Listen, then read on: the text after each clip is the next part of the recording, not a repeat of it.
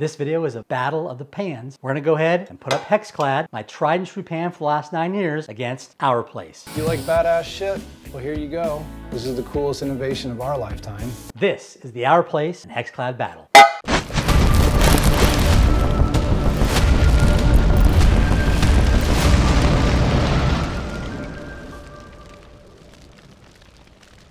This is the Always Pan Pro, the first ever stainless steel exterior and aluminum core no coating non-stick technology with no forever PFAS, PTFE, or PFOA chemicals, a titanium interior 300% harder than stainless steel, and a heat resistance claim of 1,000 degrees Fahrenheit. Is this a compelling pan that's worth the money? Let's check it out. This is the first video in a series I'll be doing about the Our Place and Hexclad pans. Hexclad has been around for many years. As a matter of fact, I've been using Hexclad for the last 9 years, and I absolutely love it. I've not been paid for this video. Nobody's given me anything. Our Place did not give me this pan. I paid 195 bucks for this thing. I'm gonna put it to the test. The first thing we're gonna do is we're gonna season our pan. Now, one of the things that most people don't realize and complain about constantly in the Hexclad forums is eggs. Eggs are the bane of people's existence. They say they stick, it doesn't work, but at the end of the day, people don't know these are not normal pans you go and buy at Target. You fire them up, non-stick, it's got a Teflon coating across the whole thing, and you just cook on it. You have to season these pans like you would cast iron, and if you scrub them down hard and you put them in dishwashers, you should re-season them again. It's a very quick process, but people just don't do it and they don't follow the directions. We're gonna talk about seasoning. That's the first thing we have to do. Then, after we do the seasoning, we're gonna go ahead and start our first cook in this series to see how both of these pans do when it comes to cooking different things such as vegetables and proteins. I'm also going to do a temperature test to see how even the temperature is across these pans from the edge lip all the way down into the base of the pan, because I'm curious how the temperature disperses across these. This Our Place pan is a multi-cladded pan with multiple layers, including what they say is not Teflon, but titanium and steel, which is different from Hexclad because Hexclad is a non-stick surface under here. It is a coating, but it is also topped by stainless steel, and that allows it to release the food. I need a pan that's reliable and dependable. So, is the Our Place a new Hexclad killer? Let's go ahead and check it out. We'll start with our seasoning and our first video in the series when we do our egg test and compare the heat and the release of that egg.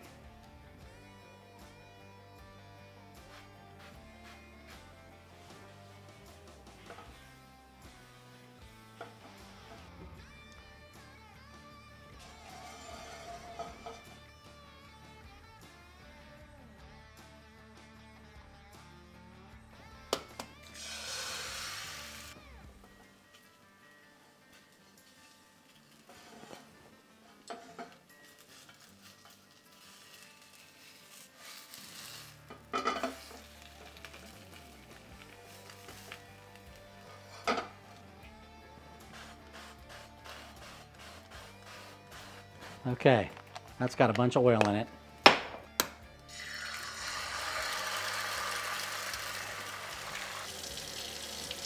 This time, with a lot of oil, it actually worked flawlessly. So there wasn't enough oil used in the pan. So this was hardly any oil, just a little bit, but I used more oil. It looks like that's not sticking at all. And it did release the egg.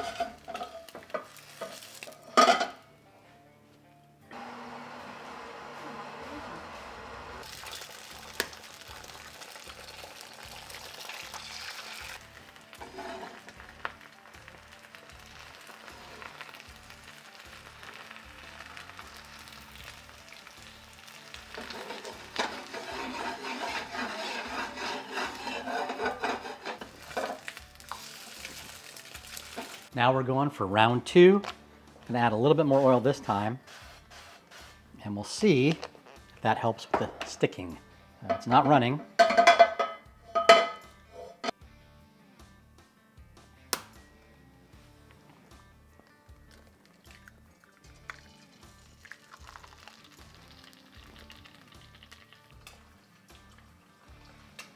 And now the test, I've got little holes here, around here, so it tells me that it should be releasing. Let me go ahead and see if this is releasing okay. Oh, it did. Wow, okay. Oh, I'm impressed. It actually worked this time. but you can see here these bubbles, which tells me it should be released, and it is sliding around pretty good. Let's go and give it a flip. Now, before I wash the Hexclad or any pan, you gotta let it cool down. Don't put a boiling hot pan into cold water. So it's cooled down now enough. We're gonna go and add some soap. It should clean really easy. Watch this. That's all it takes. That sucker is spotless. Next up is the R-Place pan. This pan is taking noticeably longer to cool down. Incredible heat retention property for sure. Here's the cleaning process. We'll go and see how easy it is compared to Hexclad. A little soap, and let's give it a washy-washy.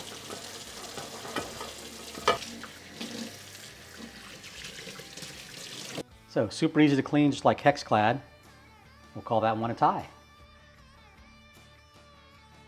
So that was the cooking demonstration and introduction to the R-Place pan. Now I want to talk about some of the features or distractions of this pan that I see. And I'm not sure why the creators or the inventor did this. I think it's useless. I think that they could have done without it and it would have made the pan even better. They integrated this spoon, which is a wooden spoon. Nothing special, but it has a hole in it. And it sits here and goes into this groove like so, and then lets you put the top back on. Now, no one's gonna do this while cooking, I don't think. I certainly wouldn't do it with cooking. And you have to make sure that this is lined up, because if you don't, it's gonna stick on the spoon and it's not gonna sit equally on the top. So as far as I'm concerned, it's a waste. The pan itself, I really do like. It's super heavy. Haven't done all the cooking yet on it, but so far the preliminary results are I have to use a little bit more oil, just a little bit more than Hexclad, but I do like the fact this is titanium and steel. There's no non-stick coating in here, nothing like a Teflon or any of those other chemicals. So anything with a non-stick coating that's a chemical, obviously leaving out of your cookware is a great thing. I do think that the Hexclad pan definitely is non-stick. I've even cooked with it with, barely any oil, and it works fantastic. But I will say that the grooves on that are very shallow compared to the deeper grooves in this pan. I think the reason you need a little bit more oil is because you need to fill those grooves up a little bit to get that surface so that when the food does cook and that oil gets absorbed, it does cause that release. You do have to use more oil or more butter. But who's gonna complain about using more butter? I love butter. I do love the avocado oil. That's what I used on this pan. I use my Hexclad pan. It's a high heat oil. It doesn't really burn. It has a super high smoke point, so you can cook eggs and other things on the stove like you saw without the hood going, with all the smoke coming up. I even can cook bacon without anything in my Hexclad pan with no smoke, and I can do it in here as well. And that'll be another video that we're gonna show you cooking bacon. But back to the pan. I think that this top, it's a print magnet. You just touch this thing, look at this.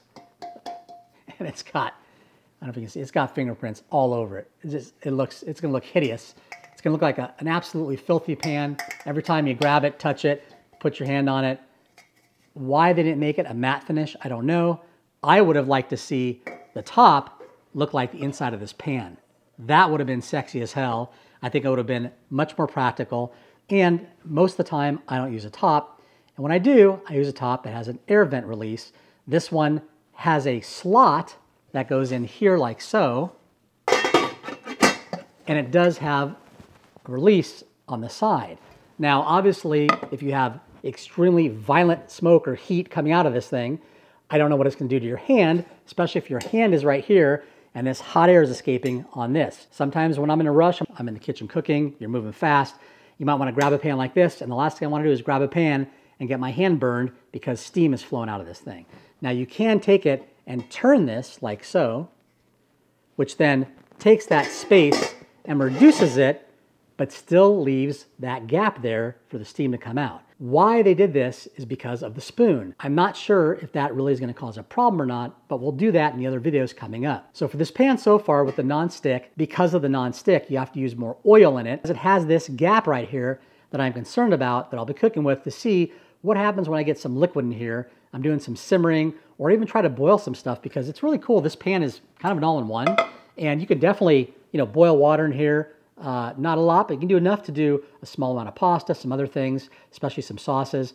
And I'm really curious to see what happens when the steam starts coming out of this slot. I'm gonna have a lot more videos coming up because there's nothing right now. If you look for R-Place and you Google it, There's no reviews. There's actually one that came up, and it's a guy that basically bashes the pan, which is fine, but he didn't do any cooking with it. He just talked about it. Is the pan resilient?